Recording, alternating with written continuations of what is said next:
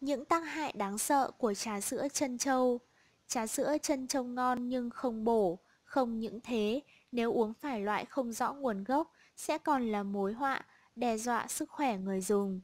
Những ngày qua, thông tin hạt trân châu trong những ly trà sữa thơm ngon được làm từ đế giày da và lốp xe cũ được lan truyền nhanh chóng. Dư luận lại một lần hoang mang trước món nước uống yêu thích này. Thông tin gây rúng động bắt đầu từ việc một phóng viên ở thành phố Thanh Đảo thuộc tỉnh Sơn Đông, Trung Quốc đã uống trà sữa trân châu bán ở một cửa hàng địa phương. Người này sau đó bị đau bụng và phải tới một bệnh viện để chụp cắt lớt. Kết quả chụp hé lộ, trong bụng phóng viên chứa đầy các hạt trân châu chưa được tiêu hóa. Các nhà khoa học cũng không thể xác định các hạt trân châu được chế biến từ chất gì. Tuy nhiên, một trong các đối tượng được phỏng vấn đã vô tình để lộ bí mật. Tất cả chúng được tạo ra tại các nhà máy hóa chất. Nói thẳng ra là chúng được làm từ đế giày, da và các lốp cũ. Thông tin trân châu làm từ chất lạ lan truyền nhanh chóng trên mạng. Tại Việt Nam không ai dám chắc có hay không những sản phẩm chứa chất độc hại như trà sữa trân châu nêu trên. Trước, kiểu người bán thì mập mờ, người mua thì tặc lưỡi.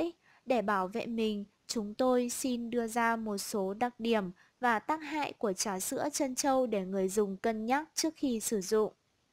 Gây béo phì, thiếu hụt dinh dưỡng. Trên thực tế, món chúng ta gọi là trà sữa đó không chứa sữa cũng không có trà. Thành phần của nó đa phần là kem béo pha lẫn với bột trà, cùng với các chất phụ gia khác như hương liệu, tinh dầu thơm, bột pha màu, chế tác thành. Được biết, sữa ở trong trà sữa trân châu nếu so sánh với sữa thật thì thiếu canxi, các loại vitamin B và vitamin A, D, hàm lượng protein cũng rất thấp. Những chất dinh dưỡng có ở trong sữa thì trà sữa đều không có, mà ngược lại, trà sữa chứa đựng một lượng đường, chất béo bão hòa và axit béo chuyển hóa lớn. Những thành phần này đều rất không tốt cho sức khỏe. Ngoài ra, thành phần chủ yếu của hạt trân châu chủ yếu là tinh bột lọc, đường cô đặc, hương liệu thực phẩm.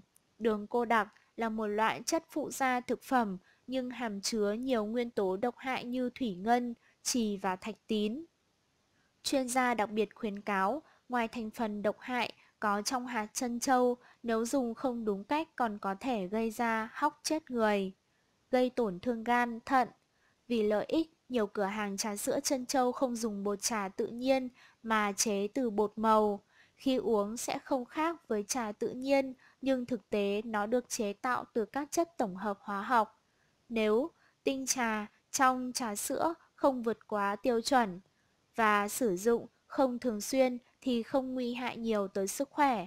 Tuy nhiên, nếu thêm các chất phụ gia vượt ngưỡng hoặc uống quá nhiều sẽ là gánh nặng cho gan, thận. Nếu dùng thường xuyên, thời gian tích tụ lâu dài sẽ gây thương tổn nặng cho chức năng của gan và thận. Tăng khả năng gây vô sinh. Theo các chuyên gia dinh dưỡng, thành phần chủ yếu của các loại trà sữa chủ yếu là dầu thực vật hydro hóa, một loại axit béo có dạng trân.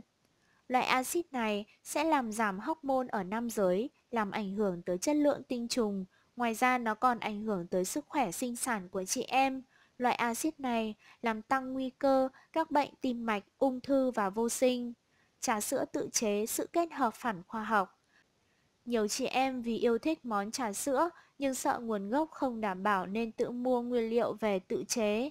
Theo các chuyên gia dinh dưỡng, sự kết hợp trà và sữa là một việc làm phản khoa học. Sữa sẽ làm triệt tiêu các công dụng của trà.